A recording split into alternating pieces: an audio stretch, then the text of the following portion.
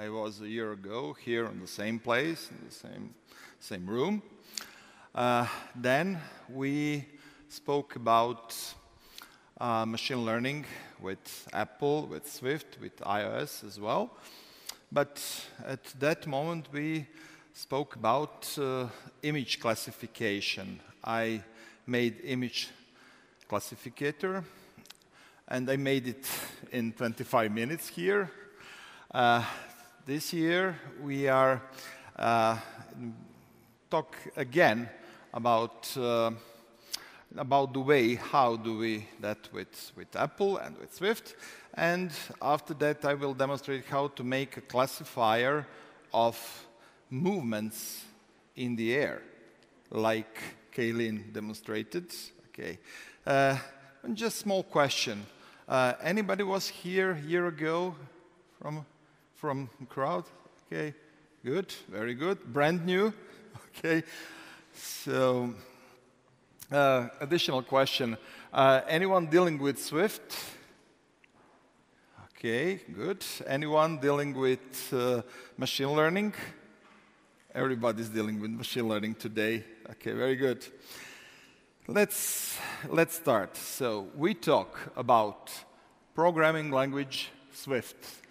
We are talking about iOS as operating system, and not only iOS, it is about watchOS as well. We are talking about Xcode as a development tool, but not only one, but definitely it is Apple's development tool, which can be used to make apps like this we are going to see. We are talking about two great frameworks. One is Core ML, another one is Create ML. As I said, frameworks, but it is like ecosystem. It is about the whole ecosystem for development of machine learning apps with Apple. Okay. The Core ML actually has been published 2.5 years ago with the main idea to enable the developer to grab machine learning model, to use a small piece of source code to integrate it in the app and get great results. But as I mentioned, it is about a couple lines of code. It is really simple as that. When we talk about Core ML, we actually talk about the fact that every single model is actually nothing else but a file with millions, billions of parameters, of numbers. And of course, I'm not going to talk about how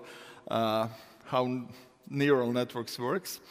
But the main task of Core ML is to take care about performance, about proper usage of hardware, proper usage of proper leverage of CPU, of GPU, and all other hardware, but mostly about using of CPU and especially about GPU, which is the most powerful part of any computer now. When I say computer, I mean the phone as well, of course. One of the most important things about Core ML is that every single app works practically on device without communication to the server. And this is a very important part because of security issues. You know, if you don't have communication with the server, if you do not use anything aside of the machine, you will not have security issues related to network. Okay, so everything is privacy friendly. Let's take a look how we make app. As I mentioned, we just grab Core ML and we put it in our app. Our app takes parameters as the input, combines with the model and produces the result. And where are all those models coming from? Actually, Apple offered two ways. One was using one of ready-to-use models, ready-to-use prepared, and another one, like MobileNet, SqueezeNet, Place, GoogleNet, ResNet, and others. The second way was to make our own model if we have enough of data. But Apple offered tools. In the beginning, it was Turi. After Turi, Apple made CreateML. I will not talk too much about details today. If anyone is interested in details, tomorrow at 10 o'clock I will have a workshop over there, in the room over there. So please visit. But let's take a look to this diagram for a short time. So there is a couple of modules inside the whole ecosystem, like CoreML itself, then Vision, natural language, and game playing kit. Those are kits used for as a prepared models. There is no necessary that we prepare model to use these great modules like Vision, like natural language, like gameplay. But let's say a couple of words about the situation when we want to make our own model. The first, most important thing is that we have data, that we enabled collection of data that can be used for making of model that we use to produce all that good things that machine learning can do. So there we come to CreateML. CreateML is another framework. At this moment, actually, another tool, because a year ago, it was a framework. Now, it is a tool that uses because we have new versions of CreateML. So you can have images, text, and tabular data, which can use to train the model, which you can use to evaluate everything, and if everything is okay, then you produce the final model. This slide was here a year ago. And on the left side, you can see that it is for images, for texts, and for tabular data. This is not accurate fully today, because in the meantime, we get additional options. You will see about that a little bit later.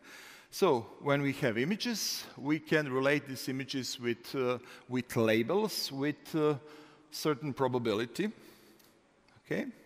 It is practically the similar situation with text classification. And it is about, and more, we don't have a slide, it is about tabular data. Okay. So I mentioned about privacy. I do not want to spend too much time. If you want, as I mentioned, please come tomorrow. But now what I'm going to show you, it is that we do not have only images, text, and tabular data. Now we have sound and activity models. Now we can use data which are related to sound and related to activities, physical movements, to produce models. What is the main common characteristic for sounds and activities? It is about so-called time series, because every single input is a function, actually. Is a function in terms of math. Okay? So when we talk about sound, you saw always these graphs like this. Okay? When we talk about activity, it is about changing the values coming from sensors within the time. Okay, so we are talking now about time series, about changing values within the time. Okay, okay, I will skip this. It's not too much important at the moment. I will jump to what I'm talking today. Sorry. Okay. Few moments more. Sorry. It seems that I didn't open the Congress Vienna. Is this Congress Vienna? Okay. Okay, no problem. If I made mistake, I'm going to show you the, no, this is not, sorry. I will show you direct the images, which are definitely prepared here as screenshots. Sorry. Just a moment. You saw this as well. But not this. Sorry.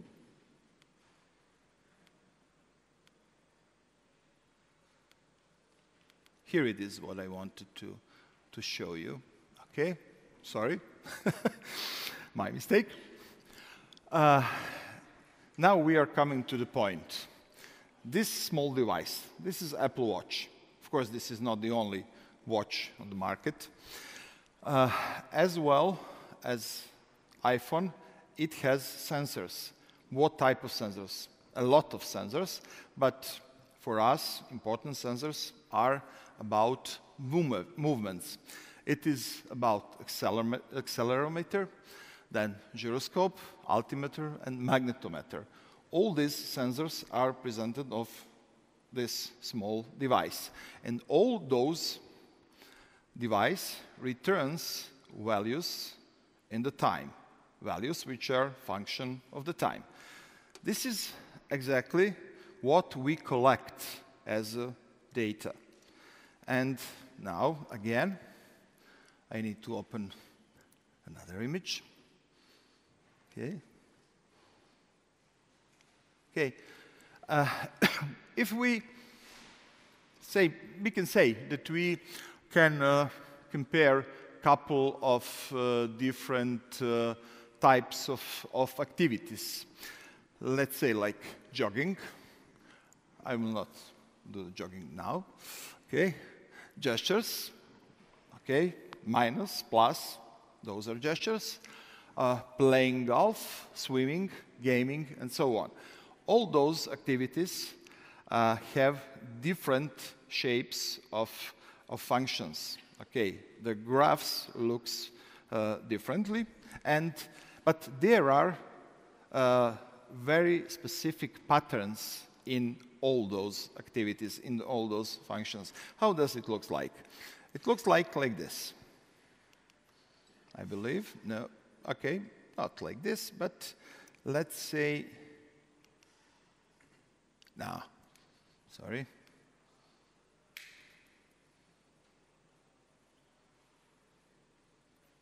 I will find it. I opened it. Oh, yeah, here it is. This is what I'm looking for. Okay. So, this is the pattern. Okay. Let's say about one of those sensors. Let's say rotation rate. We collect information in time. What is happening on the sensor when we are throwing frisbee, when we are drawing in the air, when we are doing different moves. Okay. All this information we can put in the table. I will show you a little bit later how this looks like, this table. And it is quite clear, it is a lot of numbers, but when we put all those info, all those data in the create.ml, it produces the model which can be used later to compare all those patterns, okay? And to say to the end user what movement has been done, okay? Now, I will show you how does it look like the app which collects this information. I will show it directly in Xcode, which is, as I mentioned, the tool for development. You can imagine that this is what I really like to do, much better than to use PowerPoint or Keynote demonstrations. Okay? Just let's wait for a few seconds to see the source code. And if you are not familiar with iOS development yet, okay, I hope you are going to be familiar with Swift later. It doesn't matter. I will just show you the key points in this source code. I would like that you understand what exactly are we doing. We are, as I mentioned, collecting information from sensors. How are we doing that? There is a very important class named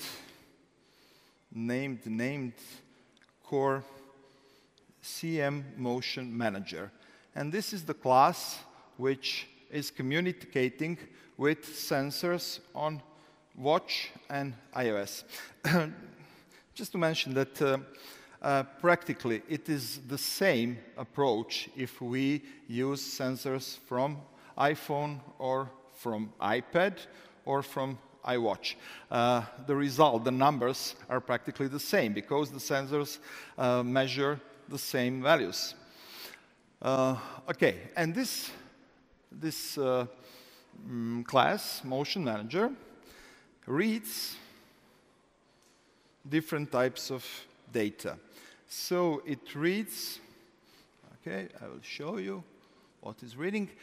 It is reading practically rotation and acceleration. I mentioned four. I mentioned altimeter and gyroscope in addition. But for these types of gestures we want to analyze, it is practically enough to use rotation and acceleration. We always can additional data, and it is always good for making of machine learning models, but it is practically enough for that. One additional important information is this 1.0, and the name of this property is device motion update interval. It means that this program will get readings from sensor in every 100 milliseconds, so 10 times in a second. It could be faster, it could be slower. I made this with, let's say, this standard interval, but it is always very good to try with smaller amount of numbers and with bigger amount of numbers. It is about testing, it is about checking, it is about research.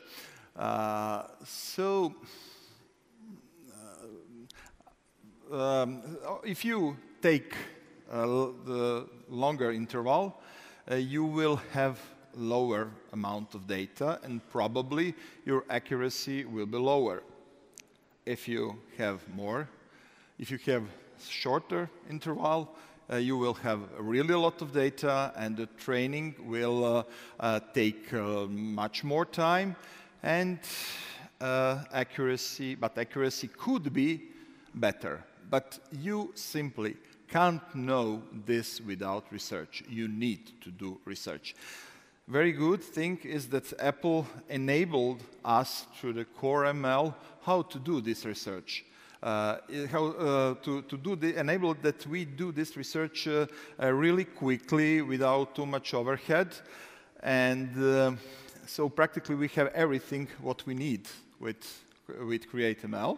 Okay, and I will show you now what is going on when we start this app.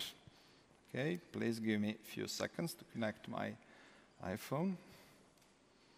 Okay. Okay.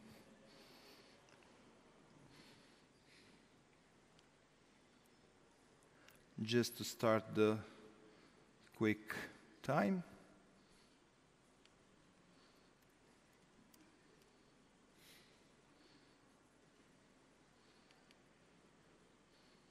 Okay, it's not a big deal, but I just would like to show you how does it really looks like. How 22 minutes. Okay, very good. And new movie recording coming from iPhone. Oh, I know this guy. Good. Okay. Hope you see this. Very good. And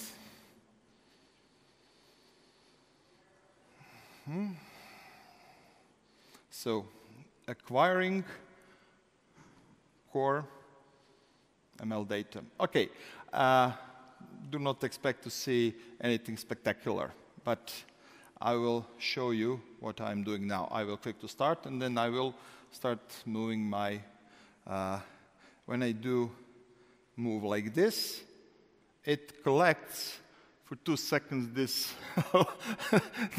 those numbers. But this is big data. This is what we need to train our model. And for this example, I trained the model for 2 possible movements. One is this one. The second is this one. Okay. You can train the model for many other options, of course. The basic idea was, for me, was to make a calculator. So, but next time maybe, okay. But I really wanted to demonstrate you the whole process in this 40 minutes. And I will show you how does it looks like in the file. Okay? And this is the content of the file.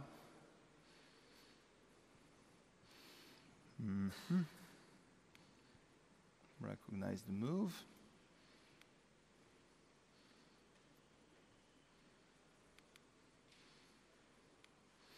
You see, I have 2 folders, move minus and move plus. I didn't take too much samples. I took 20 samples of each, and this is the content of the text edit. Okay, this is the content. As you see, it is a lot of information. The first column is related to time.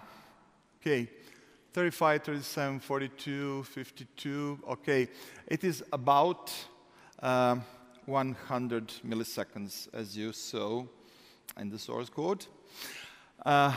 Important is that what we are reading, rotation rate by x, y, and z axis, and acceleration in x, y, and z axis. Okay, so 6 parameters for each moment of the movement.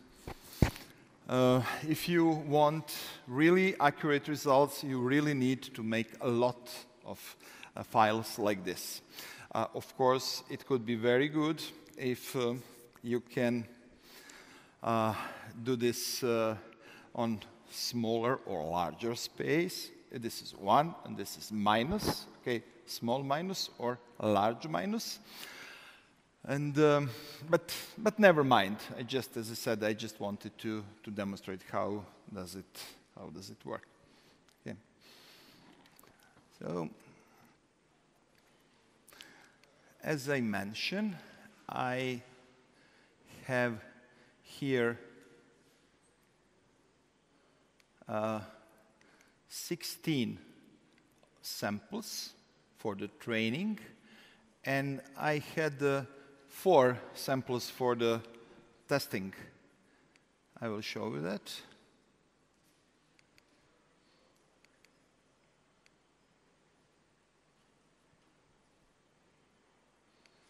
Okay. Why is this important? Because when we use Create ML, I will show you how does it looks like. When we use Create ML, it is important to make a portion of data, which will be the training data, and to make another portion of data, which is going to be testing data. It is very important to test accuracy of our model in the process of making the model. So it is much better to know how accurate is your model when you make it than in final use. And this relation 80-20 is quite common relation in machine learning generally. As I mentioned, I will show you now how is about the tool named Create ML. So this is the tool Create ML. What is Create ML? A year ago, we had just classes which we could use. Now we have the whole tool. And what happened with my tool? Create ML. Okay, I'm going to make a new document. Now, let's talk about tool Create ML. As I mentioned, we can use this to make a model for image classification, sound classification, motion classification or movements, text and table type of classification. 5 general types.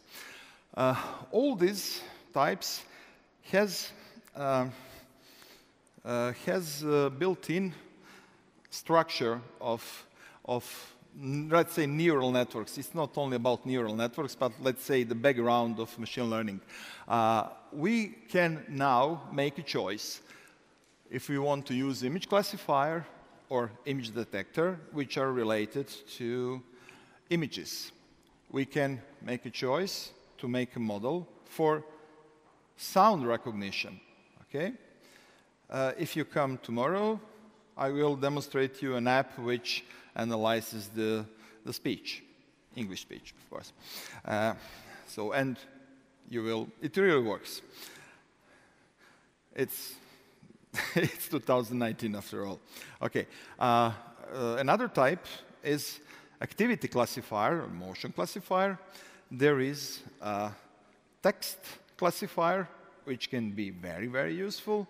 And we can use standard tabular recognizers.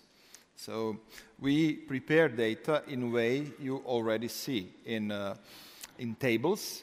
I used CSV tables, but you can use JSON tables as well as the standard formats. And I will show you, let's say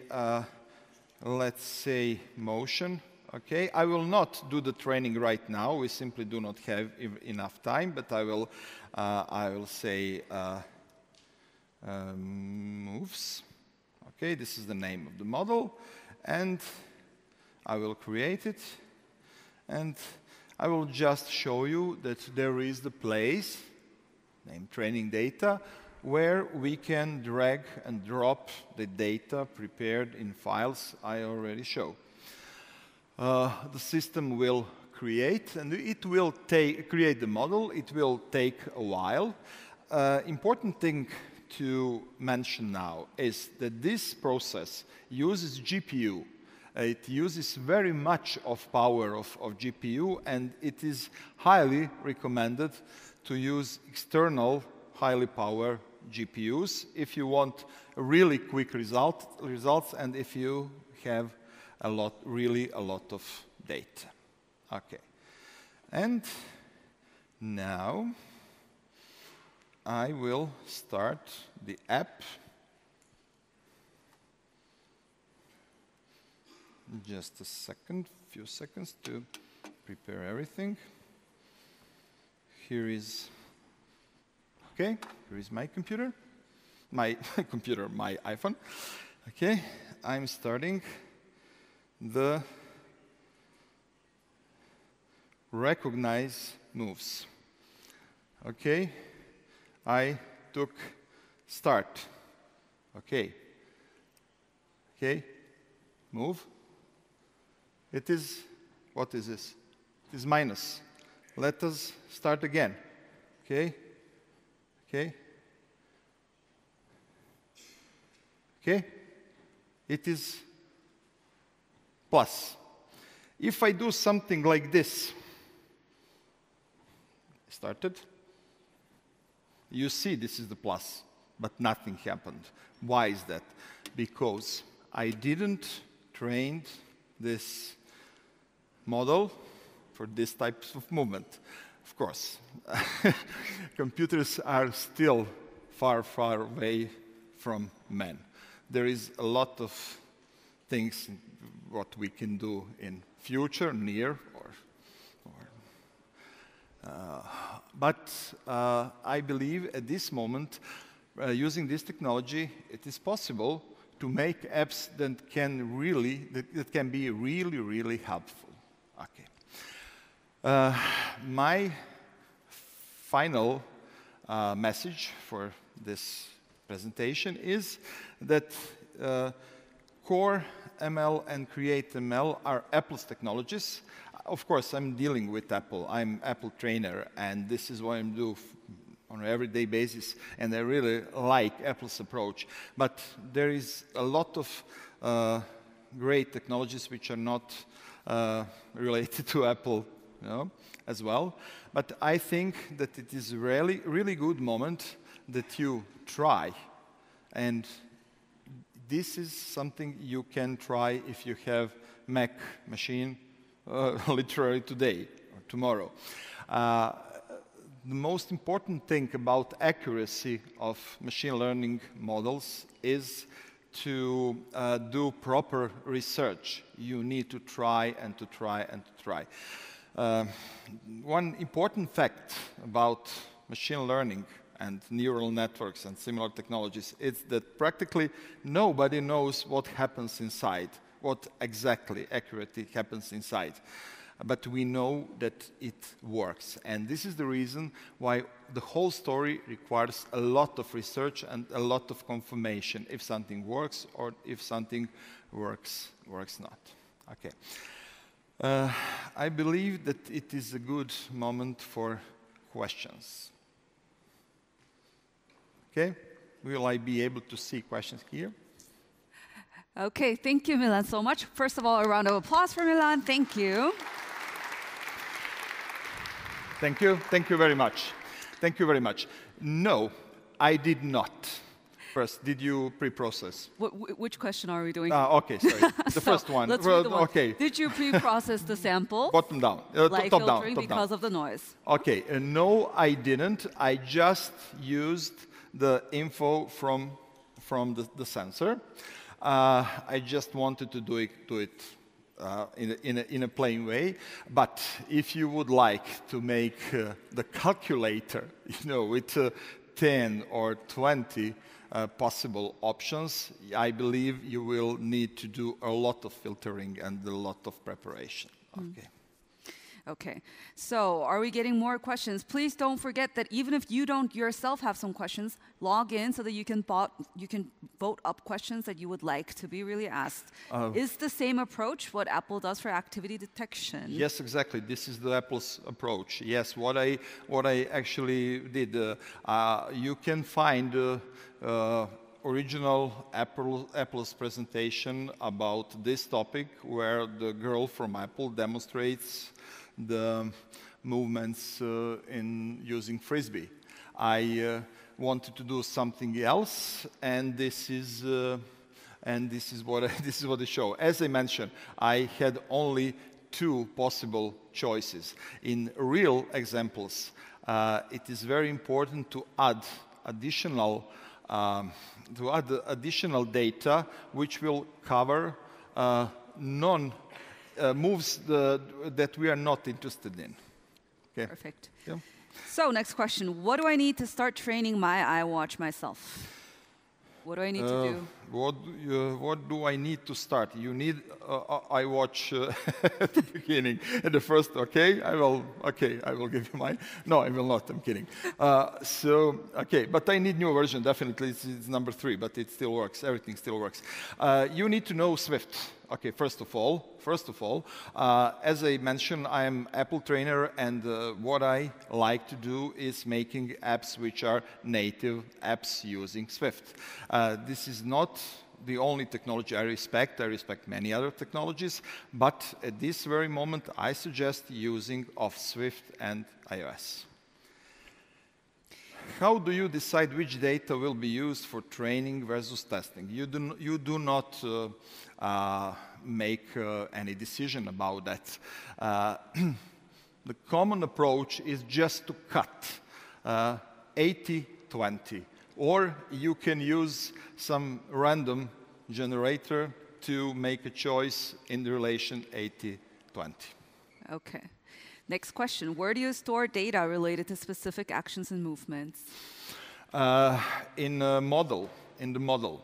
So all those data processed by ML has been stored in the model itself. You then add the model into the app, and after that, this model is the part of the app. Of course, it is possible with some programming to eventually to download the model once from the server and to have it on your device. Okay, last question. Where do you see the usage of this technique? You mentioned calculator. Okay. What are some other ideas that maybe somebody would like to develop? Okay, I spoke a lot of times with people what could be ideas. It could be for sports, for analyzing of sports movement, the quality of sports movement. Additionally, it can be used for remote controlling of IoT devices like robots. Let's imagine that we have a robot over there, and if I move hand like this, the robot could move the hand, okay, as we want. Yeah, say hi or sort of. Of course, it is future, not so close future, because it opens a lot of additional questions. But I believe that there is a lot of potential applications, and be open and try. Perfect. So thank you very much. Thank you very much, everybody, and all.